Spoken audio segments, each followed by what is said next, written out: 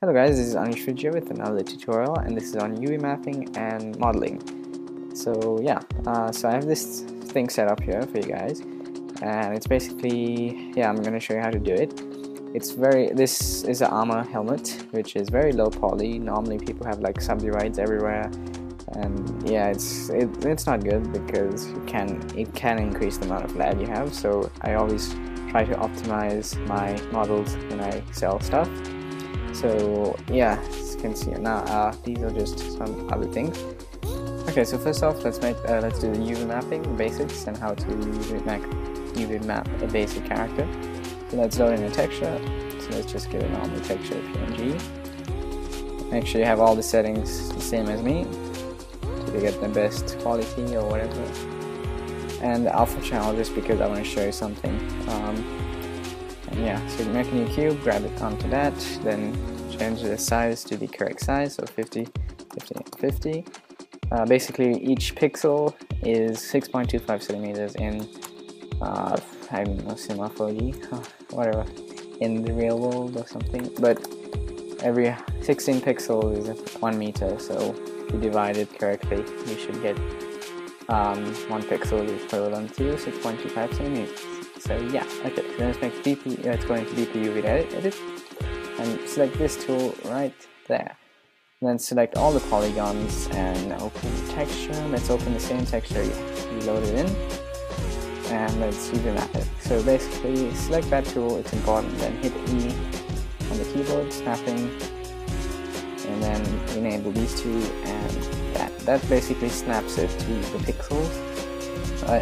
So for basic characters like these, you would use 3.125 centimeters, but for characters for like say like end dragons and all that stuff, you need to divide it slightly, like divide by 2, then divide by 2 again, and maybe sometimes divide by 2 again to get that to get a perfect UV mapping. So yeah, so now select all the polygons around, and then we want to go into non-uniform scale right there, and just scale it correctly onto that, like so. So that's the top, that's the left, the right, the left, yeah, sorry, left, getting confused, bottom, and the back.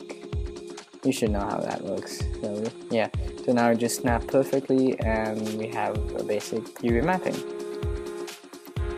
So I forgot to mention, once you've done UV mapping, go to the DPUV edit and go into File and close all textures.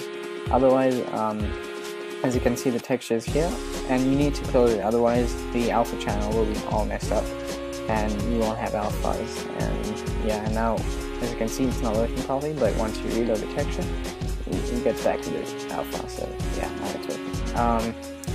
So let me show you something. So we have I loaded in the armor. Basically what you can do is you can just drag it onto that and it'll come on with the UV mapping. And yeah, so the next thing we want to do is the apple, and let's load in the texture of the apple. So yeah, so quickly load it in, copy and paste, and black back. Okay, let's make a plane, and basically what you want to use is the resolution is 16 by 16, it tells you right there, and you want to just basically do that on the plane. So each pixel is 6.125 centimeters, so we want to hit 16 times 6.25, and yeah, it does the math for you. So the times symbol is basically the Shift 8 thing, Shift 8, just hit Shift 8 and you get that times symbol, and then the segments are the pixels, and then change this to -Z, and then divide this by 2, so /2, otherwise it won't be the correct size for your character, and yeah, just divide by 2, and press E, enable move tool, disable, and now you should be able to move it by holding Shift, turn it up, and grab the apple down, and yeah, now you can see that it's all perfectly aligned to the sides, edges, whatever, And now let's get into front view. So function F4 or F4, okay, Windows computer, and go road shading. I never learned how to say that properly. And make it editable, and now let's edit it. So let's select all the polygons that have the texture on it. I don't know how to explain it, but yeah, just select all. And make sure you don't miss out anything, otherwise we're gonna go back and be like, no. That's happened to me a lot of times. So yeah, now select invert, and now invert it and just delete the unwanted stuff like so. And now yeah, now let's optimize it so we don't have unnecessary polygons by selecting it and dissolving it. So how to dissolve is you right click and dissolve, but I have a shortcut key. So if you go into customization commands and hit dissolve, like so, you can add a shortcut key. So basically type in the shortcut key you want. So Shift D is open, and if it's not open they will warn you before you click OK, so don't worry. If you want you can overwrite it, but yeah, and then hit add and it should be there. And now when you hit Shift D it'll automatically dissolve it for you. It's a hotkey, so yeah. If you select everything at once it doesn't work like that. Sometimes it does work, but you need to go little by little, otherwise the textures do get messed up. So yeah, let's just do that quickly. And yeah, okay, so now we want to go into the edge tool, edge select, and right click and optimize. So we get rid of all those unwanted edges, and go back into front view and select these edges right there, not the edges like the ones that are at the edge really. Otherwise if you delete that it does that, so we want to delete these ones right there. So I'm going to quickly speed it up. Okay, once you select everything just delete it, and we have the optimized apple. So now select the polygon and let's right click and extrude. So now we want to go into the settings and off preserve groups, create caps, and 3.125, and yeah, enter. And now we have it extruded like so. And now we want to if you render it you can see it's not there. So to fix that, let's go UL, oh, no, not like that. Go into VPU edit, and then go into camera, function F3 to go into side view, and just select these polygons like so. And let's load in that apple texture we got. PNG, items, and apple.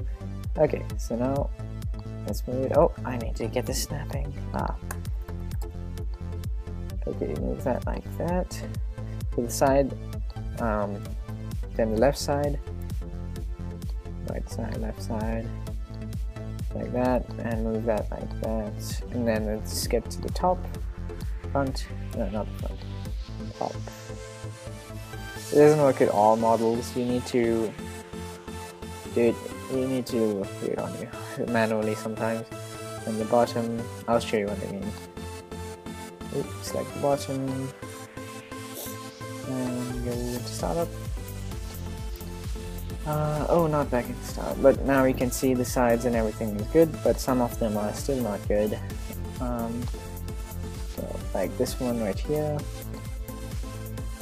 If you do this UV mapping, you would understand what I'm doing right now. Most of you would understand what I'm doing right now.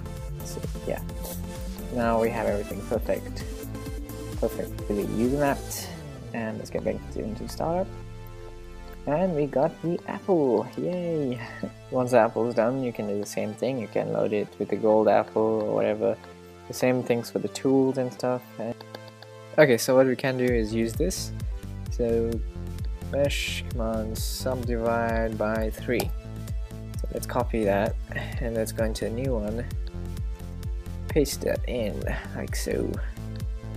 Let's load it. Let's get into the middle.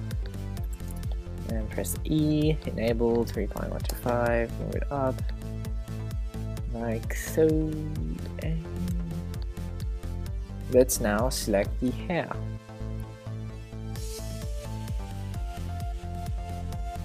Once you selected the hair, let's invert it, select invert. Oh, there's some points there. Okay, so the next thing we want is the cloud nubs. So let's go into window customization commands and type in cloth, and we should have cloud nubs here. So I don't know where to find it on the Cinema 4D thing, so I'm just gonna search it on that. Then grab in the cube and grab the hair into that, and then zero out the subdivisions and change the thickness to 3.15 divided by 2, like so. That's how thick I make the hair. So you can make it thicker if you like, and then hit C on the cloth nubs and make it so that now it's editable, like so. And now it's optimize it to make it flatter. So right now it's not too flat, but we can change that by optimizing it by doing that dissolve thing. So let's do that, but make sure you don't mess up the textures like I said before. We'll go slow. I'm gonna speed it up. So yeah.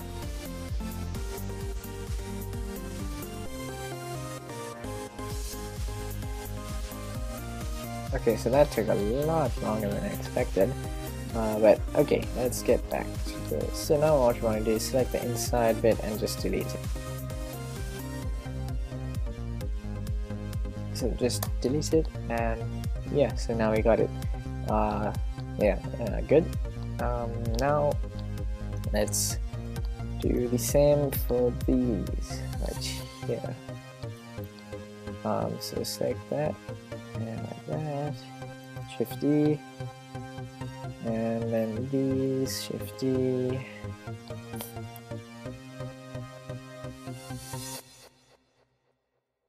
Okay, so I've done that now, and now let's just go to edge mode and just optimize it like so. And now we'll go into BPUV edit and select the bottom. I'm going to be with the bottom and just select everything like so. Move it up like so. Oh, I have unwanted polygons here, so let's just get rid of that. And now go back into that mode like that. Move it correctly like that. Move that, and it would be better if you snap it. Otherwise, it's going to not look as perfect. But it's just very small detail. It's no one will see it, but I love to be perfect. I don't know why. it's more of a curse than a good thing for me, because I cannot finish a single thing without thinking it's not done. So I cannot finish anything. Like I would keep doing it and doing it.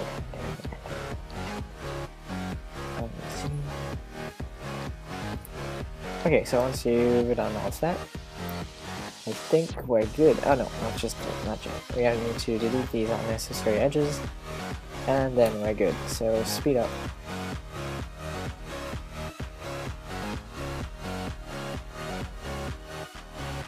Okay, so we've deleted all this unnecessary stuff, and now we got this optimized hair.